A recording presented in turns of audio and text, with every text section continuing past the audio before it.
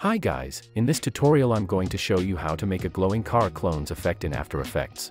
First of all, make sure to duplicate your clip and then select a roto brush tool and double click on duplicated layer. Let's roto brush the car as smooth as possible. Once you are done, click on freeze button. As the freezing is done, go back to composition.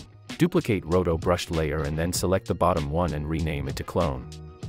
Press P on your keyboard and create a position keyframe at the very beginning of your layer. Then go to very end of clone layer and create new default keyframe there as well. Scroll to the middle of the layer now and let's move the position to the left. In your case you can do it in opposite direction. Duplicate clone layer and change the position the same way and on the same layer. Let's duplicate one more time. You can duplicate your clone layers as much as you want. In my case it is enough. Select all clone layers now and press U on your keyboard to see all created keyframes. Select all keyframes now and then hit F9 on your keyboard to ease them. Then go to Graph Editor, right-click there and select Edit Speed Graph. Now make a smooth curve like mine, or you can play around with the curve until you are satisfied. Make sure to enable motion blur on all clone layers and then let's check the animation.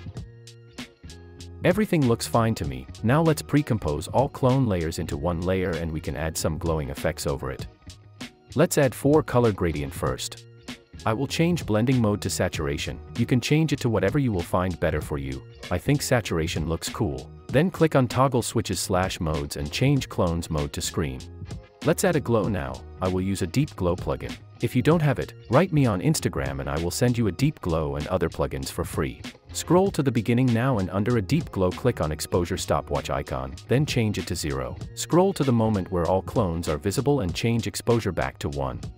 Go to very end of clone layer now and change exposure to 0 again. Let's check the effect now.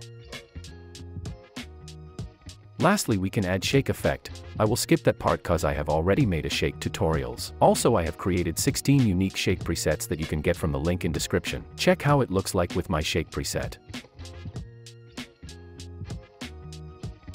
Hope this video was helpful. Thanks for watching and like the video please.